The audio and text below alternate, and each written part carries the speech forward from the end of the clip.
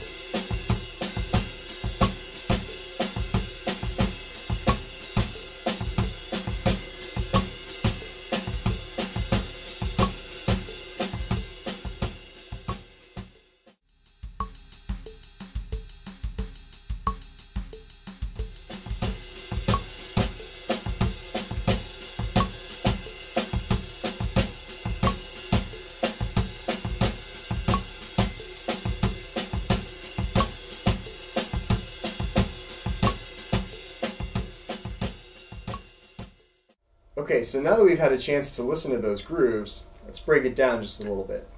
Your typical samba is going to have an ostinato on the feet, which is one beat in length, where you have the kick drum on one, and you have the hi-hat on the upbeats. 1, a 2, a 3, a 4, a 1. So with the samba stall, what we're doing is we're taking the downbeat of beat 2 and just plucking that out of the groove entirely, which means that the length of the ostinato goes from one beat to 4 beats, or one full measure, which it won't repeat until you get through that entire measure. So I think this can be really interesting to think about the length of an ostinato, because typically you're going to have ostinatos that are one beat in length.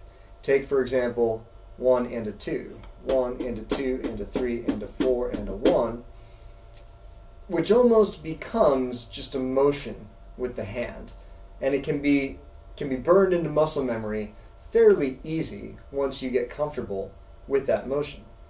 But now if you take a 1 beat ostinato and make it into a 4 beat ostinato, suddenly the motion isn't there anymore, and it's going to take a little bit more time to get used to playing a pattern that doesn't repeat until that entire measure. And so this is one of the things that can be challenging when you're looking at playing grooves and ostinatos. Is the length of the groove ostinato 1 beat, or is it 2 beats, or is it 4 beats long? So if you take a look in Groove Freedom, in the World Grooves chapter, besides the samba, we also have the tumbao, which is a 2 beat ostinato, 1, a 2, and 1, a 2, and 1, a 2, and, or the bio, 1 and a, and 1 and a 2, and 1 and a 2, and 1 and a 2, and. And so if you take a look at these, you'll see the length of the ostinato differs from groove to groove. And this can be one of the ways in which grooves get more challenging than you may expect. So the next time you look at a groove in Groove Freedom, you may want to take a look and see how long is the ostinato in beats, and focus on internalizing that a little bit more. I hope these grooves are fun and challenging for you, and you have a chance to practice them. Please share your feedback with us. We'd love to hear it, and we will be back next month in March with some more great new grooves for Groove Freedom.